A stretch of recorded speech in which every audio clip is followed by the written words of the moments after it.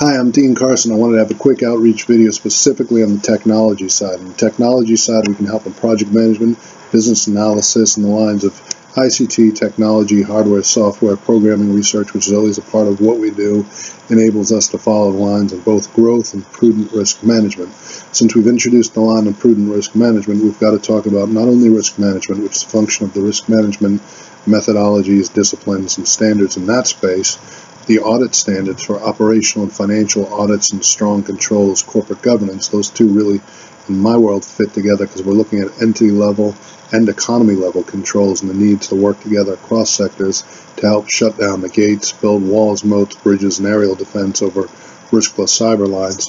Then into the risk plus cyber lines, it's about the methodologies, it's about the standards, and it's about the interest to help in that line with strong skills. I'm Dean Carson. We're committed to everything we do to help out in the economy and financials. That includes the cross-sector entity lines, the individual family lines, and these annoying lines in risk plus cyber, which are for want of greater teamwork across functional disciplines.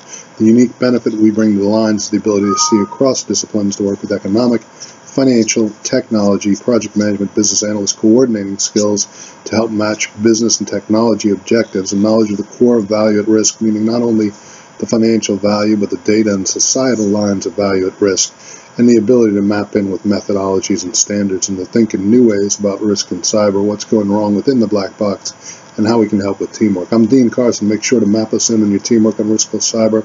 We're here to help on the asset side of your balance sheet. Thank you.